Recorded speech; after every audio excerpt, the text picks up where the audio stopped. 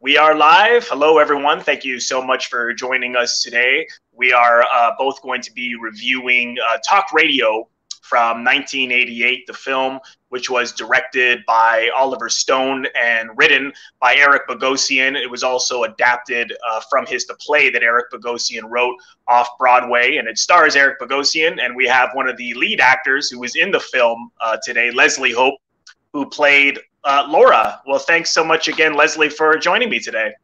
Thank you for asking me, Robert. Nice to be here. Yeah, no, always a pleasure. I saw on Twitter you said you watched it again the other night. What was that like? Well, let me just tell you, I was challenged to find it. I might be the last person on the planet that found out that iTunes doesn't work in the same way anymore. So once I couldn't go through the regular iTunes route, I tried Google Play, couldn't figure that out. Tried Vudu 6 times, can't get a password to work, couldn't figure that out. I had resigned from Amazon in protest, about a year or so ago, but now it was the only option. So after I spent too much time on YouTube sort of trying to find little bits, and I would just get old trailers or other interviews that had happened. So I relented for you and went back to Amazon. And watched I appreciate that. I threw all my sort of principles away to do the podcast. Anyway, so part 1 was trying to find it, and I was surprised actually. I thought, because of Oliver certainly and some of those cast members, I thought it might be an easier access to get to that movie. It kind of reminded me that it was not one of his. Well, I think it's a terrific film. It wasn't, I guess, one of his big hits or anything. It was considered at the time a smaller movie. And I was surprised that it took me a while to get to it. That being said, wow, walk down memory lane, Robert. Holy. Yeah, no, I bet. And it used to be on. It was on Netflix for quite a while because I was looking for it myself, and the same thing, I couldn't find it. And I used to have it on VHS. I'm not sure; it might still be at my parents' house. But I haven't seen. But I had the same experience. I had to hunt for it a little bit. But you're right; it's a shame because it is such a. I honestly think it's one of the best films he did, Oliver Stone. But what did you think of it then, and what did you think of it now? Was it different, or did you have the same reaction? For sure different. I mean, it's 30-something years ago, right, that we made that movie. So, I mean, I'm just myself, I'm just a different person. I'm sure everybody involved in the movie is in some way different from all that time ago. But I was struck by how prescient it was. I mean, talk radio at the time was certainly blooming. I mean, it's not only based on a play, but also uses as, let's say, inspiration, if that's the right word, of the Alan Berg, who was the talk show host who was killed. And it was a real prescient sort of indicator of where not just radio, but television and everything else was going. The amount of vitriol that was sort of spewed in that film from incoming listeners, the stuff that was the shock jock kind of stuff that was coming out of Bogosian's character, provoking for the sake of provoking, all to get ratings, all that stuff that we sort of, I think, take for granted now. At the time, it was maybe unusual and not so prevalent. So that was one thing, was like, holy cow, we're here now every day on Twitter, on any kind of social media, on regular television. Like, that's how people are speaking to each other. So that was part 1 that I noticed. And on a personal level, I was like, wow, were we ever that young? Look at Alec Baldwin. He looks like a little baby man. Yeah. And Eric, Bogosian, who I had the privilege of working with, years later, which is even now about 10 years ago, on Law and Order and Criminal Intent. I just look at him in that movie, and he was like, well, not only was he beautiful, but so young. Not that he's so old now. Forgive me, Eric, if you're listening. But just that we were all like, in our 20s, maybe 30s in that movie. And that sort of energy that comes along with that. It'd be interesting to see if, you put all of us actors back together again now, what the vibe would be in terms of how we interacted and what we felt we needed to say or how we felt we needed to be seen. So on a personal level, that was a bit of a field trip for me. a weird science experiment. Like, oh my God, 'cause I haven't seen it since it came out. I bet. Yeah. Yeah. So. Just before we go on, is my audio okay for you? It was, yeah, okay, because it was you're okay now, but for the first minute or so, it was very. If anyone in the audience is listening, it was very scratchy, but it seems to have straightened up. Okay. But I got the gist. I just caught what you said in terms of the film. Yeah, that's true. Very much about the media and how the way people talk to each other on the internet, particularly about politics and being just flat out rude and disrespectful and obnoxious and hateful. Yeah. And hateful and in the under the cloak of darkness then, which was to say radio, so no face to go with it, you could call in and spew these terrible things and be heard in a way, but almost anonymously. And I think now, I mean, it's interesting that it's hard to be, you can still do it under the cover thinking that you are anonymous. You're much more easily trackable, right? Or traceable or cancelable or any of those things.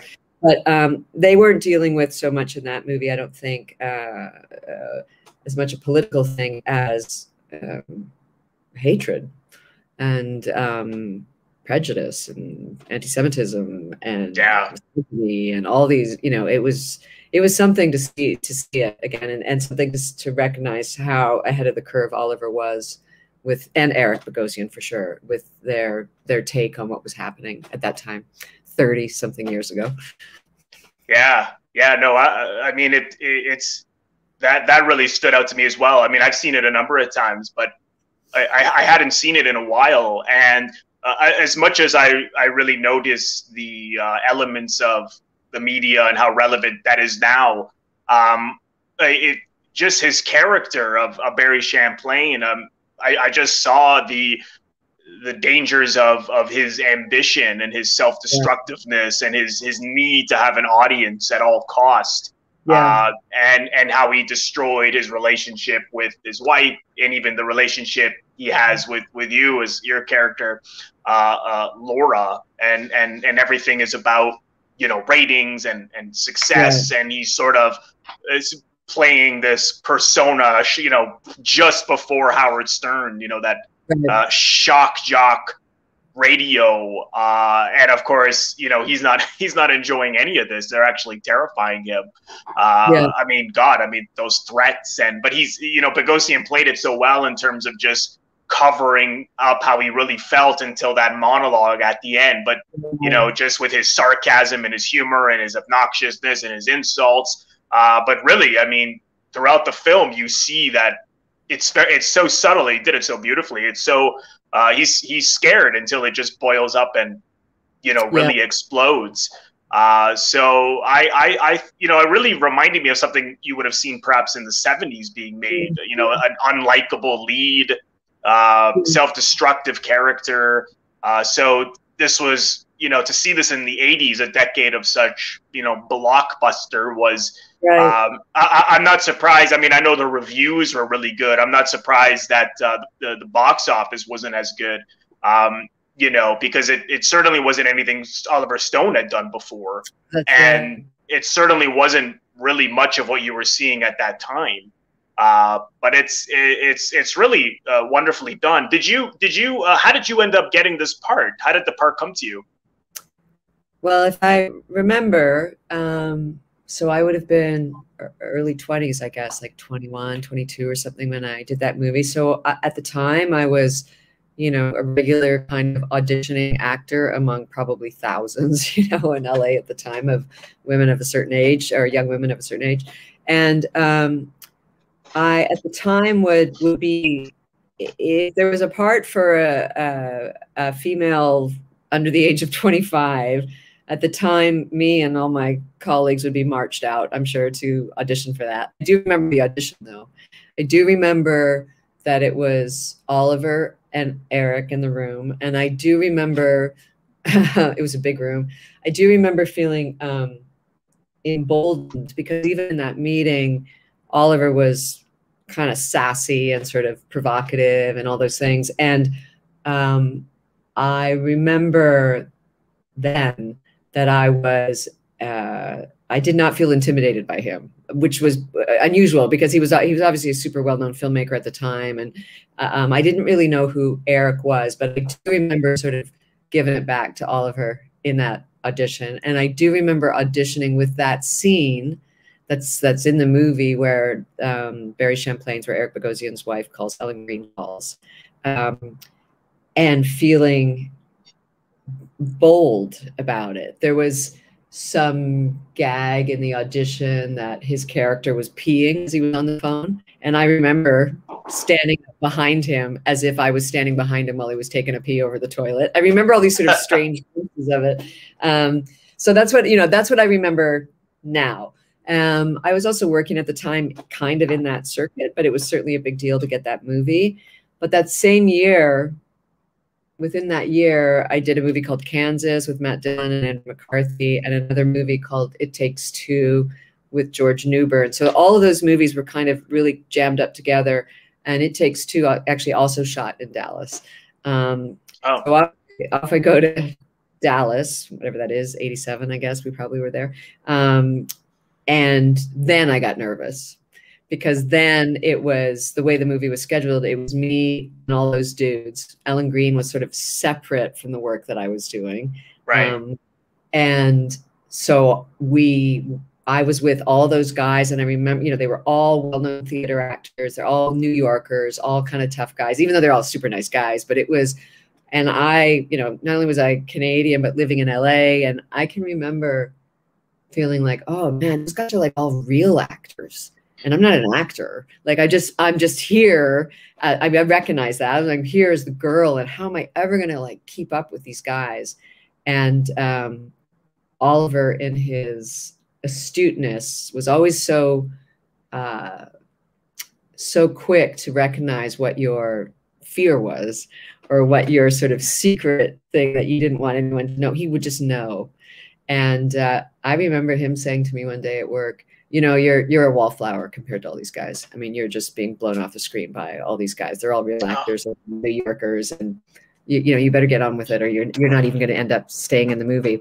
And I remember this all these years later, because he is abrupt and tough that way.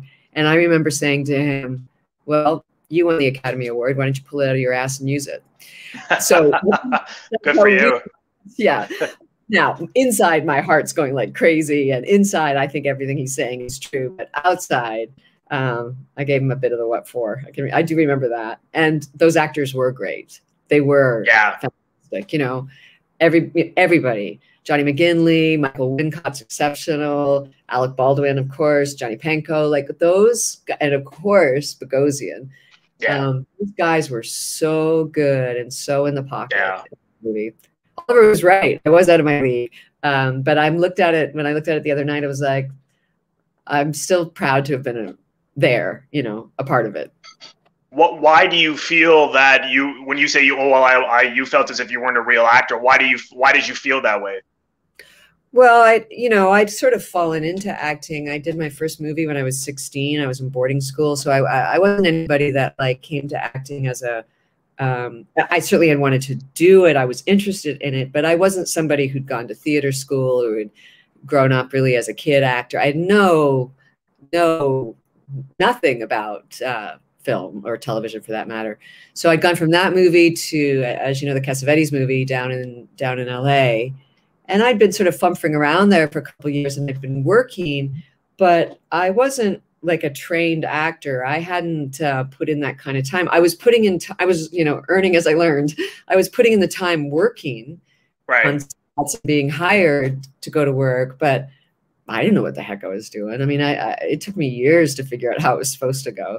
So, and I was aware of that even then, like that I was lucky to be places that I was in, that I was lucky to be surrounded by those kind of actors and filmmakers and that DP like Bob Richardson, like all that stuff. I knew I was lucky to be there, but I also knew as well that I wasn't qualified yet. If stuff was happening, it would be an accident, or because I'd been helped, or I had a lucky day or something, but I wasn't totally in control yet, or understanding of kind of what the job was. I mean, the deep part of the job. I don't mean hitting my mark and being on time and learning my lines. I knew how to do that, but I mean the sort of deeper kind of emotional, authentic work that an actor should be doing. I was just like stumbling along trying to figure it out. So, well, if that's the case, you certainly at least fooled me. I mean, because I actually thought it was such a great performance because it's, you know, this guy is really taking advantage of you and treating you so badly, and I can see how there was that one scene where you do say something, but often you're letting him do it, and I can see how much it was bothering you. And is like the scene where the next morning when his wife calls, his ex-wife calls in the morning when you're at his place, and even later on hearing when Ellen calls and says that she loves him as he's working on the phone, and then he cuts to you, which is a beautiful reaction of you and just looking down, and I could see how that was hurting you. So like I said, I mean, I thought you were really, it was a really subtle and strong performance. I thought it was really, so if you didn't know what you were doing, you certainly fooled at least me. That's why I called in today, Robert. I wanted to have this little podcast so you could. Well, thanks. I mean, what I take away from it, watching it now, is I was just lucky to be there, you know, and especially with those actors, man. Like I watching Michael Wincott, you know, the other night, who plays the you know, I never knew that was him. Yeah, I was like, who played that guy? And then, you know, because I've seen him in other films, and I've worked with people who've worked with him, and yeah, he's the other Toronto from Canada. I mean, he's remarkable. I couldn't recognize him. No, he's extraordinary, and I'm not sure of this, but I think he may have played the part on stage. I don't know that for sure. He did, yeah. Did he? He did, and so did John C. McKinley. Yeah. Yeah, and those guys, I mean, those guys they're all great. Everybody was. All those guys were just fantastic in the movie. But I just was sort of flooded with love for Wincott when I saw what he was doing, the balls that a young actor would have to do that, you know. Yeah. In a movie. It's not a play, it's a movie. Yeah. And that kind of sort of exuberance into that small space that we were working in. I thought it was awesome. All of them, actually, all of them. Yeah. Yeah, no, he was really. When you say that you felt that was a ballsy performance, because it was not large in the sense that it's over the top, but it's pretty. Yeah, the guy's pretty out there. He is out there. It's bold. You know, he's in a full wig. His costume's kind of outrageous. Like, it's a committed character that he's playing, and the actor, committed to it so determinedly. I thought it was great. McGinley too, John McGinley, who plays the engineer in there. Yeah, Stu.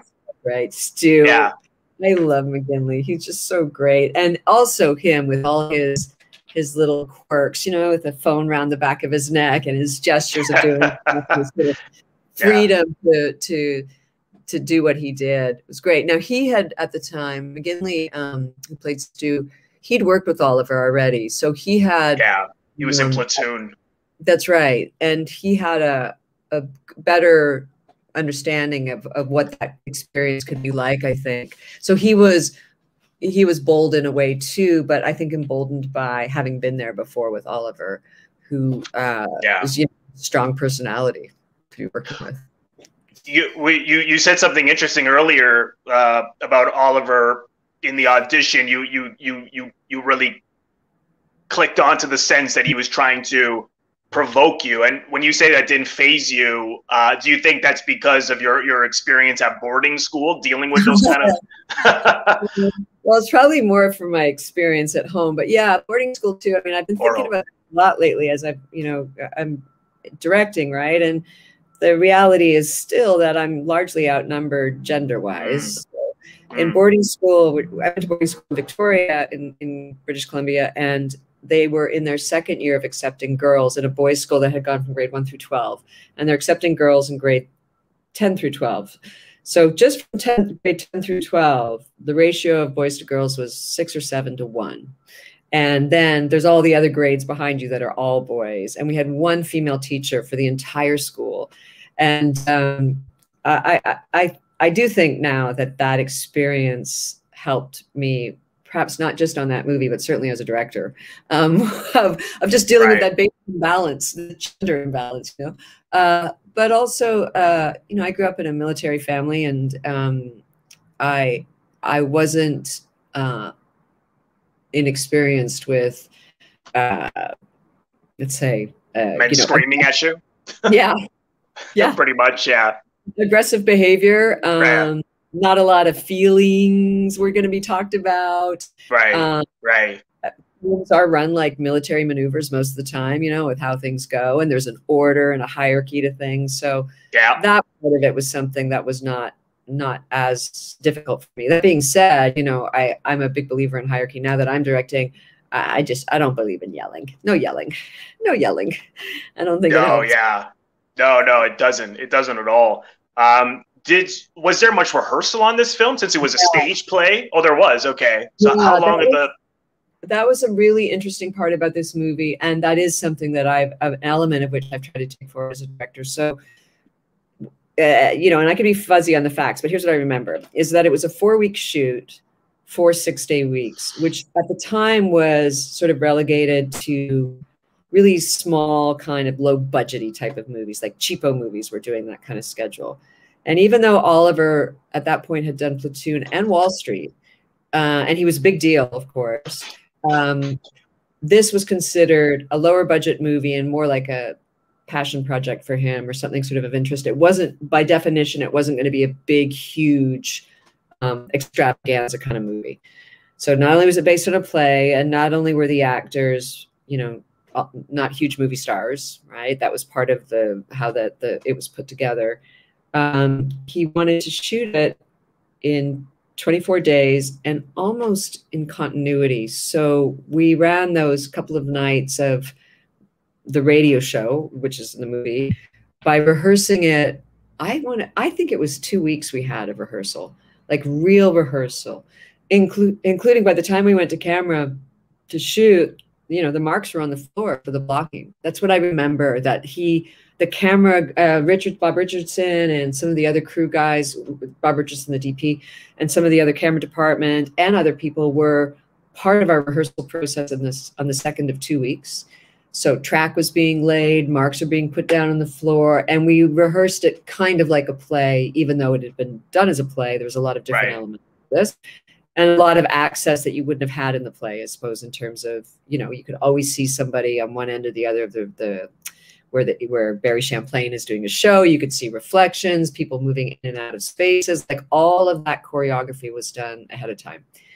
When you're drinking your coffee, when you're leaving the the booth to go over to talk, you know, when my character is going over to talk to McGinley's character, where Johnny Pankow's standing, he plays the guy who's going to buy the show and send it national. Like, all of that stuff had been not just rehearsed, but marked. And we were shooting something we knew pretty well in terms of the staging by the time we went to camera. Was it a full run through, like from beginning to end? So he very much did it like a play. That's what I remember. Now, I could be sort of, you know, gilding the lily there, but I have in my head that I was there for 2 weeks of rehearsal and wardrobe and everything else, and 4 weeks of shooting. Okay. And that was the big part. That kind of rehearsal, I mean, it's impossible to get that now, certainly in television, but I suppose in film too. But that, just taking the time to rehearse, enabled that show to move quickly, which was very quick at the time, and efficiently, and with thought and planning, because we'd done real rehearsal ahead of time. Do you know if that was something Bogosian wanted to do, or was that Stone? I would say that came from Oliver, and I don't know for sure. I'm sure Bogosian wouldn't have said no to that. I mean, he didn't. We did it, but that, I'm pretty sure that was Oliver's idea in terms of the best way to shoot that. What was the most efficient way to get that thing shot in the amount of time he had? And at the time as well, I remember that it was considered very low budget because it was only $6 million.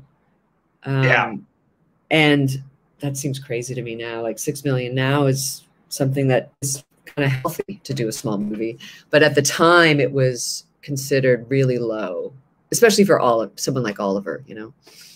Yeah, no, no, absolutely. I actually read 4 million online. I don't know if it's Oh, 4 or 6. right. I could be getting my weeks. Yeah, it could be right. It could be 4 million, which even Yeah, wow. was Very low. very low at the time and not so low now, if you think about it. Right. Do you So was this hard to get off the ground for him because there wasn't any stars and because this wasn't something that, it wasn't a large scale like his other films? Did you ever find anything out about, no, why it was so? I don't know. I mean, I would expect that his commitment to, and the play was very successful, right? And so Eric was sort of bursting out in the scene. I mean, he was already very well known in the New York circuit, I know, but so he still wasn't a movie star. And Right. And Alec was known, but just, kind of stepping into his own, Alec Baldwin. Ellen Greene was known because of Little Shop of Horrors and probably other stuff as well. But everybody was sort of known within the community, but nobody was this huge movie star. And I expect it was Oliver and the producer, Ed Pressman, and it was Alex Ho's commitment to kind of maintain some of the authenticity of the play and the vital of the play by not casting heavy-duty movie stars that could weigh the whole thing down. Yeah. It's hard to imagine that anybody but Eric would do that. I think Liev Schreiber ended up doing a reboot of the play in New York, but I didn't see that. Yeah.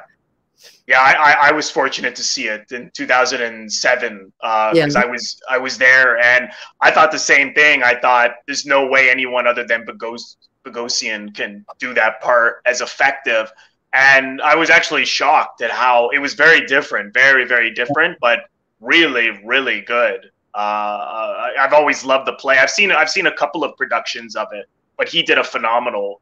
He showed more of the fear as opposed to Bogosian was more subtle until that monologue happened. With him, you can see it.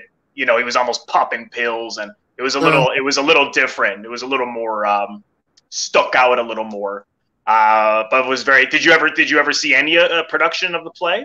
No, I mean, when the play would have been probably, let's say, a couple of years before the movie in real terms. And so I would have been, 19 or something, just in LA. I hadn't even been to New York. I'd never even visited New York at that point. So, I mean, I knew about, when I got that job, I started to, of course, look into, like, who was I working with and all that stuff. But I was not part of that scene at all. So I wouldn't, I just know that everybody was fancy and from New York, and I wasn't. That's what I knew at the time. Was it just the one audition, or did you have a few callbacks? Well, it seems to me at that time it would have been more than one. I mean, to meet with Oliver would have been the final version. And I'm sure I went through casting a few times and, worked my way up into actually reading with Eric and with Oliver there. But I don't know, it's funny now. It's like, geez, I don't remember the lead up to it. I just remember the meeting with Oliver.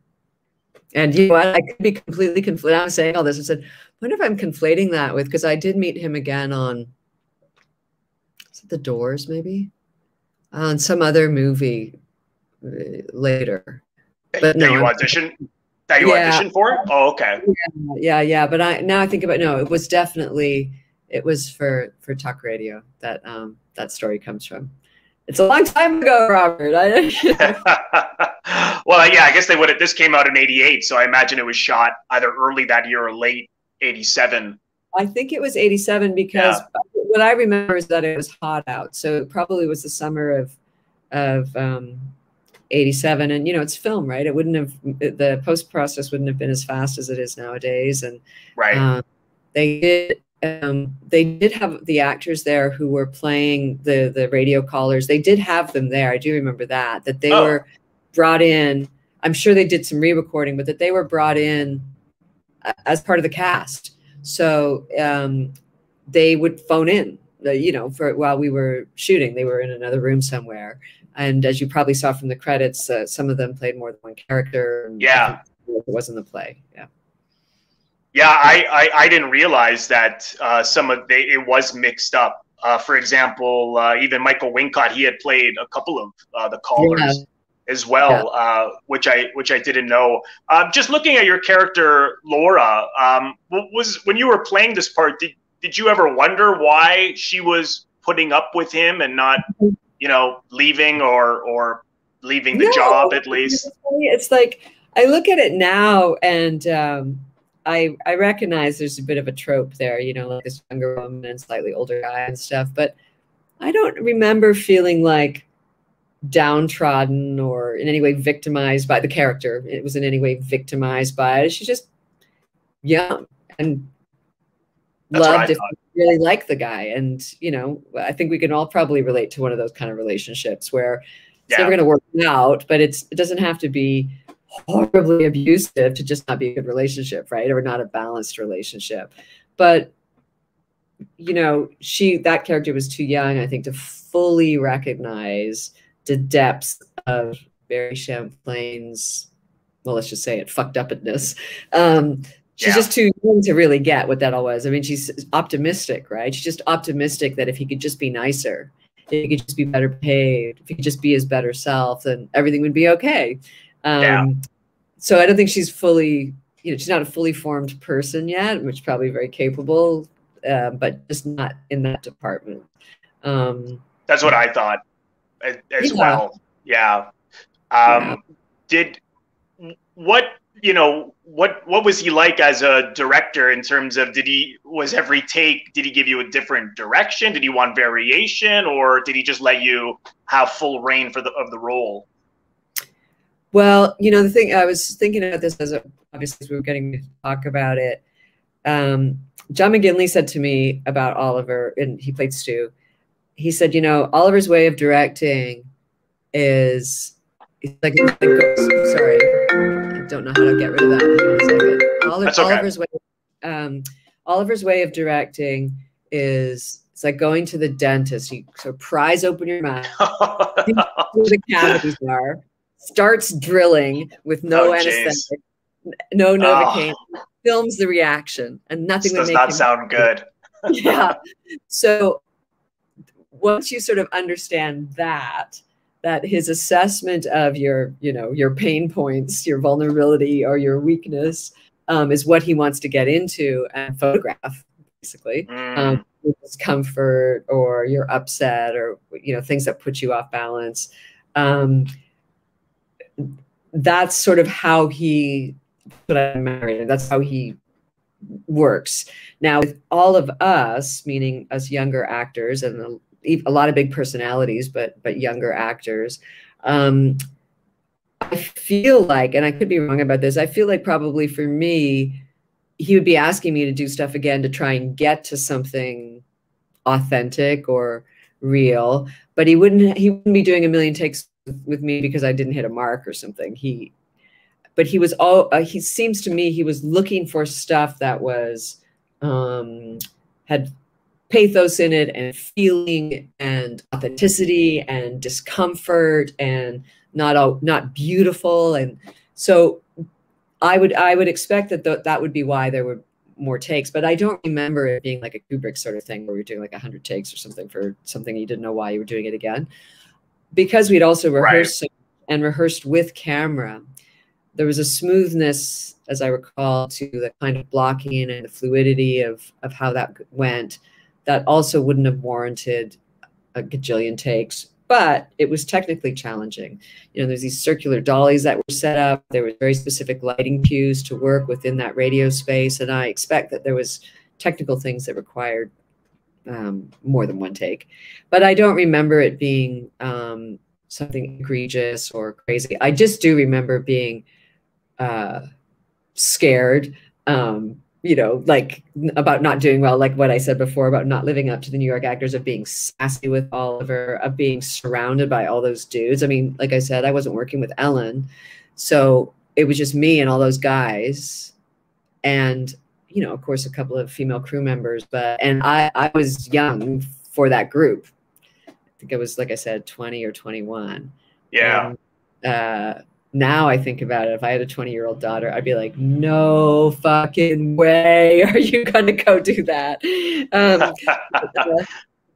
I didn't have somebody say that, so I went to go do it. Yeah. Oh God, yeah. I mean, how did you,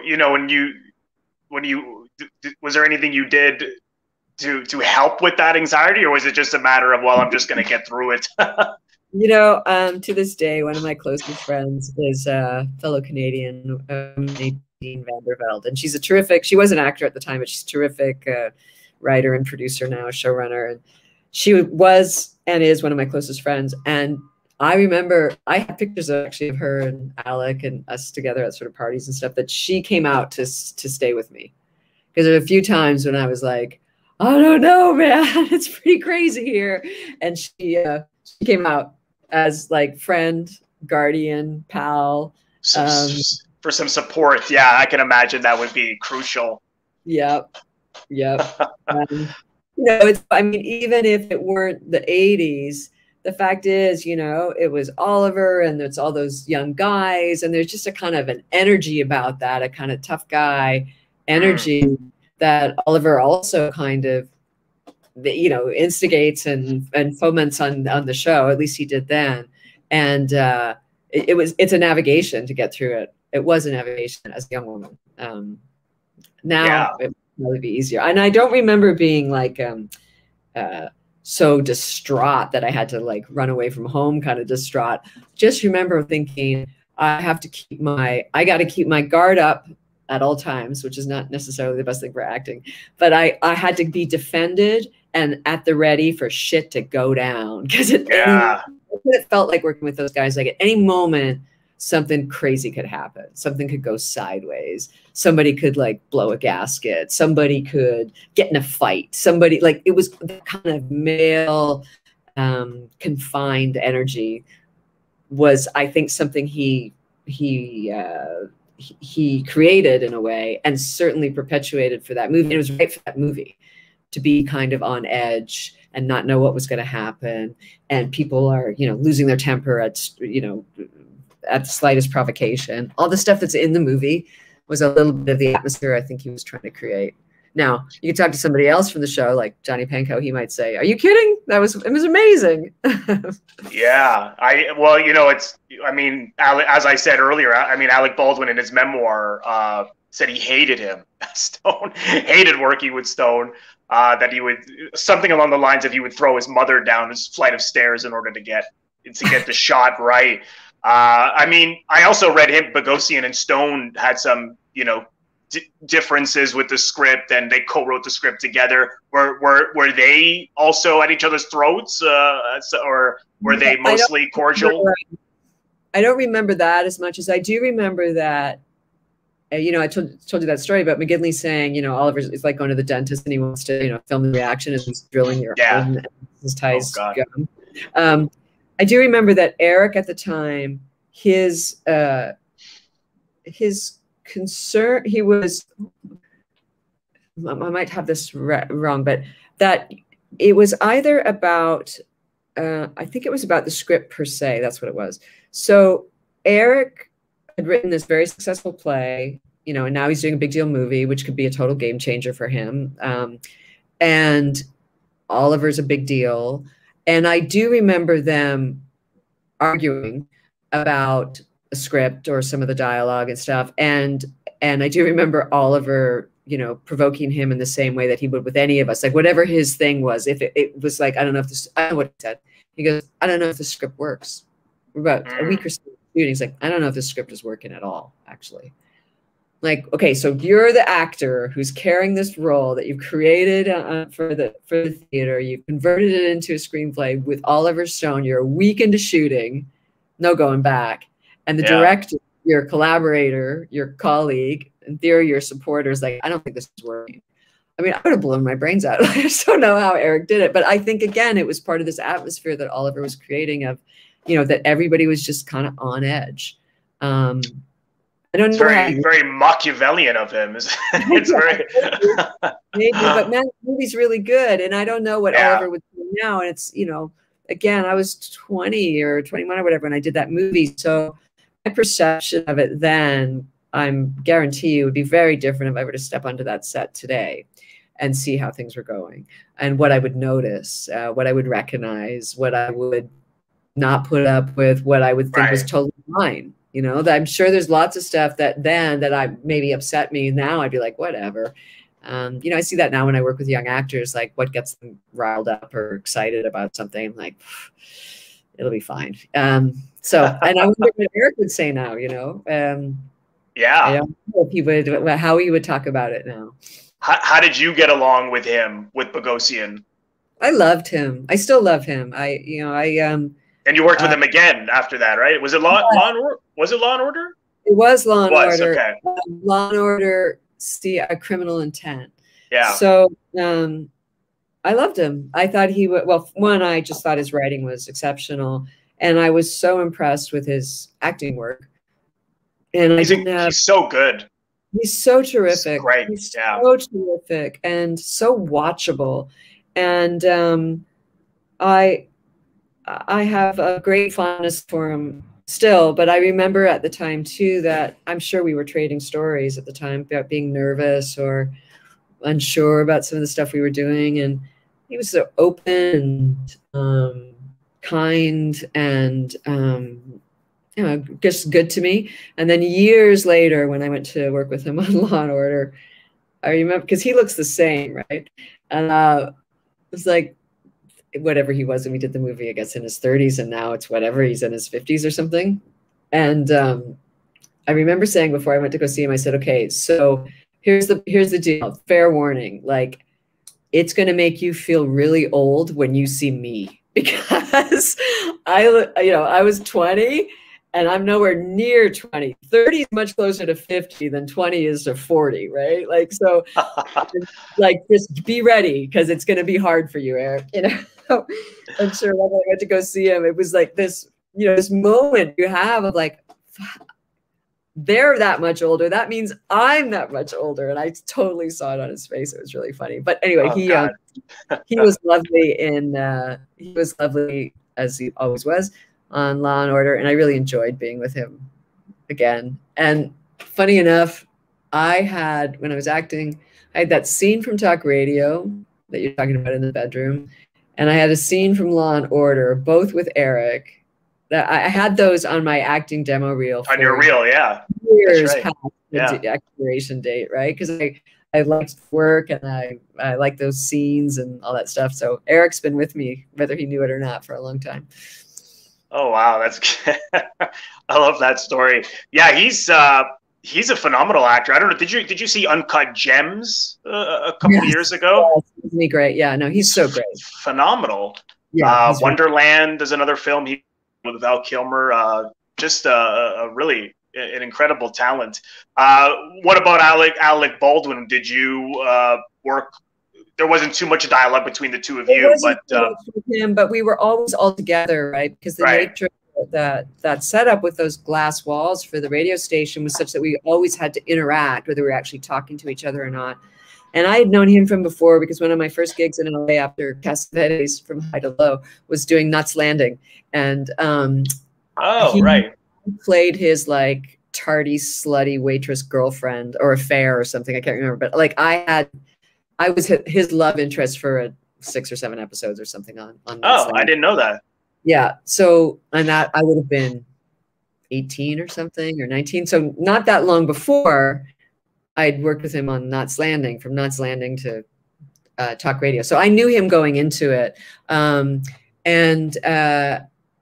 You know, he's probably everything that you'd expect that you see now. He's super like big personality, really funny, really quick. I thought fit right into Oliver's world perfectly. That kind of growly guy energy that he had. Oh yeah. He was at the time he was clean and sober, and he was sort of open about that it had been a struggle and it was now no longer. So, you know, he was, as far as I could tell, all, you know, well behaved in that department, but it was a fresh sobriety. That's what I remember. Could be true, not true. He might say that's not true, but so he kind of had that vibrating energy all the time.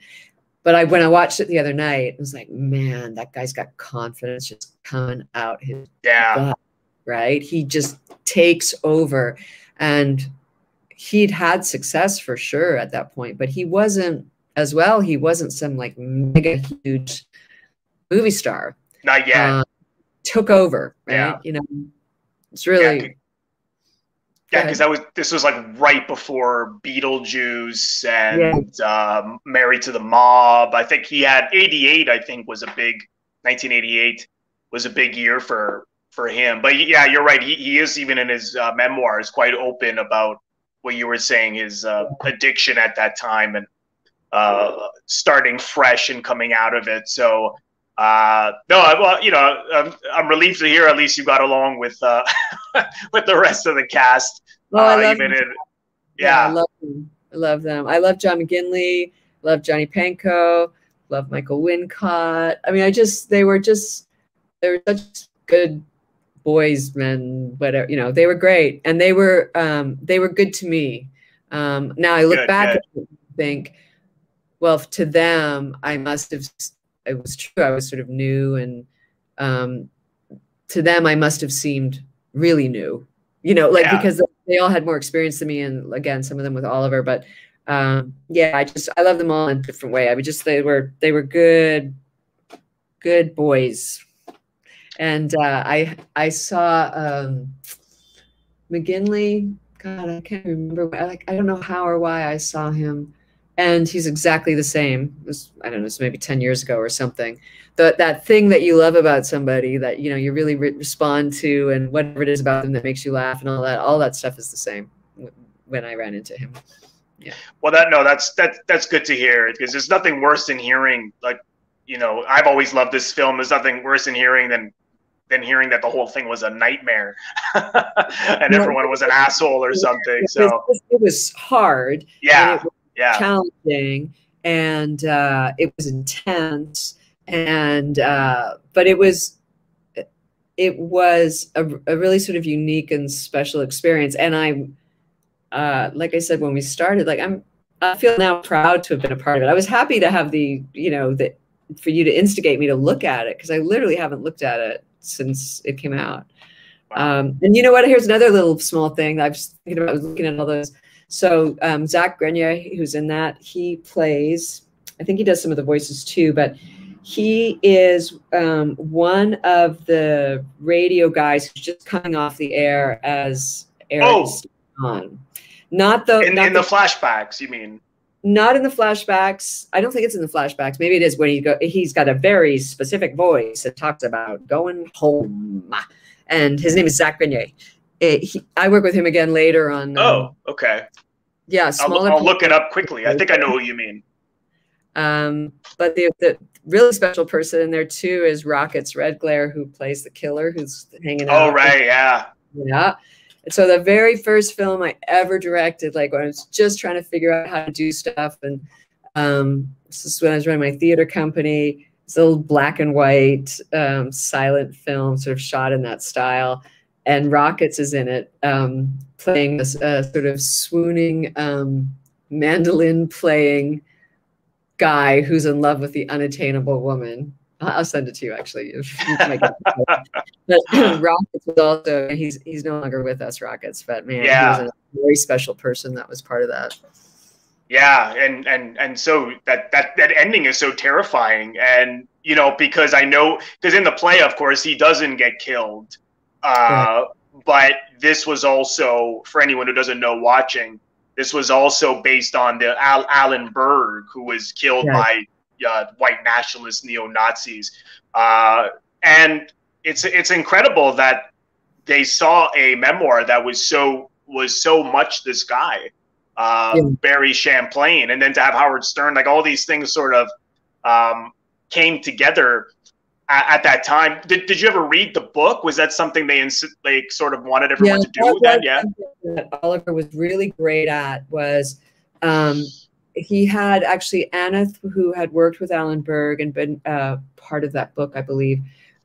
She was there as one of our technical advisors, and somebody else, and I'm forgetting their name, but Oliver was insistent and dedicated to real prep and real research, and always had technical advisors for everything you could possibly imagine. Like in a radio station, how do I turn this button on? When would I go for coffee? when you get a bathroom break, like any sort of like character kind of nuance stuff, there was always someone there to ask a question of. And I understood that he was like that on all of his movies, that he just did not fool around with that stuff. So he's a real I've read that. Yeah. And that was great to have, and great to know as a younger actor, like, hey man, you got to do this kind of work. So yes, at the time I read that book, we all did. It was sort of like required, you know, like, yes, you need to read this book. You need to do this thing. You need to look at these things. They would send you stuff to read or to listen to. And so all the materials you could imagine, stuff that you would do on your own now, that was provided, and you were expected to do that work. Okay. Yeah, I have to read that book because it sounds quite intriguing. Did you do you remember how you felt about the book? Okay. No, I don't remember much about it now. I think it was mostly like and frankly, it was all part of a bigger kind of research that we were doing. I mean, everything from how, like I said, how a radio station works to how do you work in a radio station. So all of that, and we went to radio stations. That Oliver arranged for that with the tech advisors there in Dallas. So that was pretty special, actually, to have those resources available to us. And our boss, you know, Oliver, saying, and learn this stuff. Like, I expect you to do this. So you had to learn exactly all the I was wondering about that when, you know, seeing you with on the Switchblade and stuff. So you actually knew what you were doing. Okay. You couldn't do it now. I can't remember any of it now, but you really see it in McGinley, right? In John McGinley plays. Yeah. See his ease with that. And that was from, you know, doing that work and practicing and having real advisors show us how to do it. Oh, that's neat. Yeah, I was wondering about that because everyone seemed, like you said, everyone seemed so at home. I was wondering if he actually, you know, had you all learn that as he did with, you know, Platoon. I think they all went through, you know, like rigorous training, you know, military training and stuff like that. There's something that stood out to me when I was watching it is in that monologue, which is of course is also in the play, about you are sort of being entertained by our own lives and how, you know, he was sort of repulsed by that, Barry Champlain. And it's I don't know if that popped out to you, but that is really so true. I mean, there is this sort of I remember when Donald Trump won in 2016. I think Stephen Colbert said, "I think we all like the poison taste, you know, giving out poison to each other, to the taste of like the venom of us versus you in terms of politics being almost like a game." And I thought I hadn't really thought of it that way before. And, you know, people you know, even when that scene at the basketball game, everyone is when that woman approaches you and wants his autograph, but he says she hates the show. I thought that was so cool, that piece. Yeah. That little scene was so emblematic of what the movie was about to me. Like, I hate you. And everyone booing him and stuff. And everyone, and you know, this woman hated him so much, but there was more value to her in talking to him and throwing a beer in his face and expressing exactly, yeah, and not like that thinking or that way of sort of interacting with somebody that you don't agree with or you hate for whatever reason. That is so in the truest sense of the word, contemporary, right? Or modern in a way, and again, really prophetic for where we're at now. It's enveloped the whole of the States, you know, enveloped that whole country. Elsewhere, I'm sure too, but particularly in the States. Well, that really popped out to me, and I know I don't know about you, but I have in the past, you know, found myself not being able to stop a fight on Facebook over and almost as if an addiction keeping you up to go back and forth over. I'm like, why am I doing this? Yeah. Now I don't post I don't go anywhere politically on social media because it's just back and forth, that blocking and wow. I mean, you're right. I mean, in the 80s it would have been these talk show radio shows, and you know, is that really the guy, or is he putting on a total act, or it's a combination of the two? You know, even when you think of someone like Tucker Carlson now, like, is that him? Is it somewhat him? or is it a performance? You know, it's entertainment. The news becomes entertainment. I thought, wow. I thought he must have done that intentionally, but I don't know if he ever discussed this with you, Bogosian. But in interviews at that time, he said he was fascinated by that, but it was more just about this guy who his need for an audience, his need for love, and he doesn't know how to love anybody, but he needs that to be fed that attention in this entertainment. And sorry, I didn't catch, what was that? I missed that. This insatiable need to be fed that kind of. So better to go to a basketball game and have some drunk woman tell you how much she hates you and throw beer in your face than not be known, right? Yeah. That's better. And better to be booed by all those people, even though you see in the film that it's unsettling for him, than not invited to the basketball game in the first place. That's right. It's really like a sort of bizarre product of this past, what, 50 years or something, right? That notion is so weird. It is, yeah. That's why I find him so fascinating. And I've always, like I said, I mean, I've worked on I have the play here. Actually, all Bogosian's Bogosian. This is a book of Bogosian's one man monologues and some other plays, and I think now it's kind of coming full circle as to what has fascinated me. Because on the one hand, it's what he wants, but on the other hand, he hates how it's happening. So it's this, it's sort of like, Donald Trump wants that attention, but he hates the way he's getting it.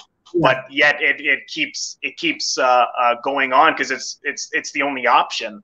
And I mean, wow. I mean, that's just it's quite remarkable how he designed it in that sense. It's just such a phenomenal film, and I really don't know why it's something that with Oliver Stone's filmography, it is, you hear JFK, you hear Platoon, and people nix in his political ones, but this is one of those hidden gems that just hasn't really had its due. Unfortunately.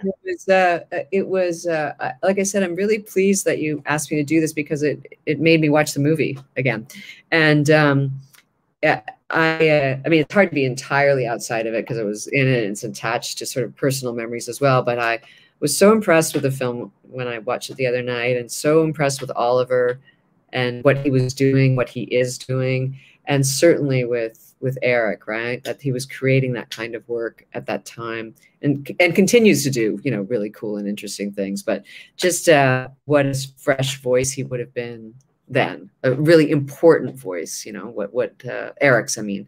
And I don't know either why it never quite landed, because I too think the movie's really good, really good.